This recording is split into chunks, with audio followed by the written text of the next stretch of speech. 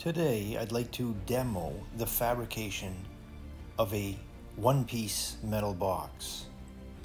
This box is going to be 16 by 13 and a half, and it's going to be 12 and a half inches tall. It's going to have a 3/4 inch lap seam and a 1/2 inch hem or safety edge.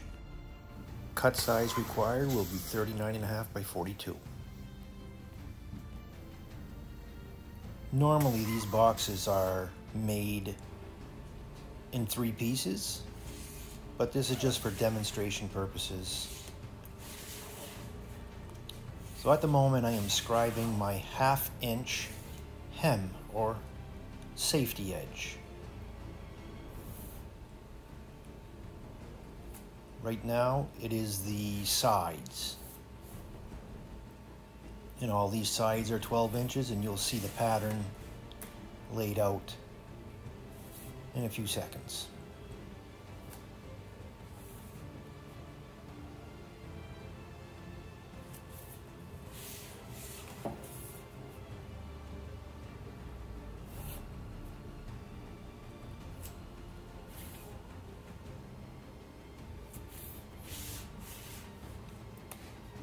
Making it one piece is often done for smaller boxes.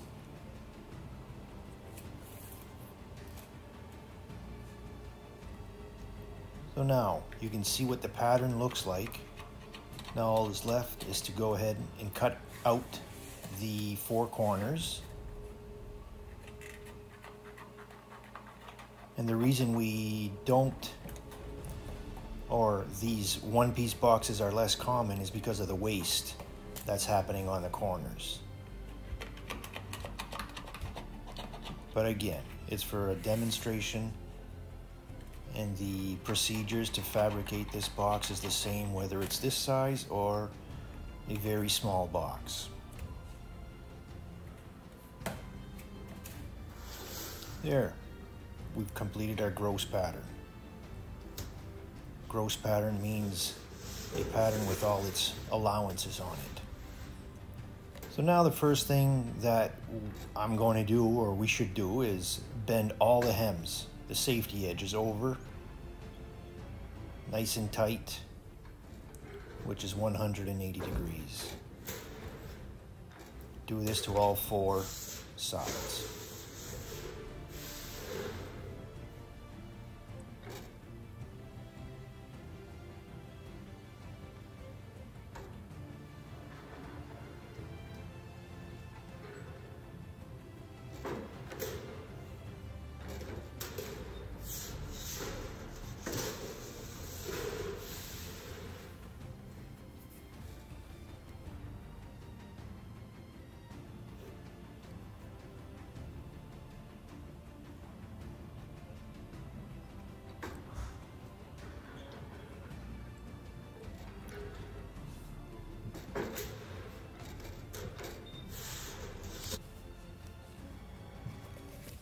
Now, the best thing to do now is to bend 2 of these sides, and the longer sides, which have my corner lap seams on, let's bend those up 90 degrees.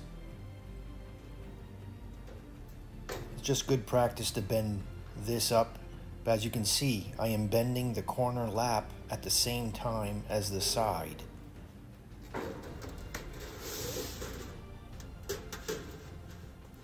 That was bent 90 degrees. And we go ahead and do this side also, which is the opposite side.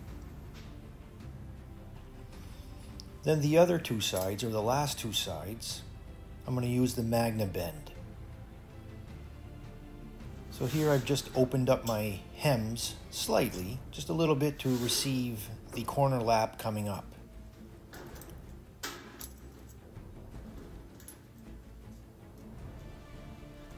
I want to make sure that this lap seam, corner lap seam, is going to go on the inside of the box. So when you start bending, be careful that the seam doesn't want to go on the outside. Try holding it so it stays on the inside.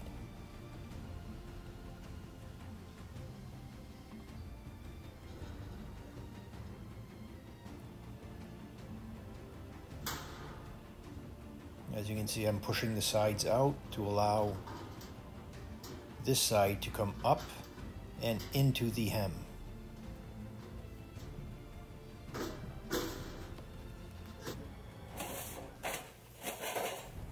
Now finish it off by doing it the same thing to the other side.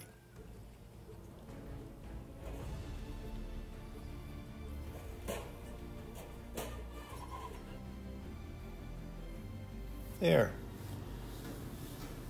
I'm now going to fasten my corners using the spot welder. This other methods can be used. You could pop rivet, you could screw, or even if it's a heavier gauge, you can weld it. And the completed box is 16 by 13.5, and it measures 12.5 inches tall.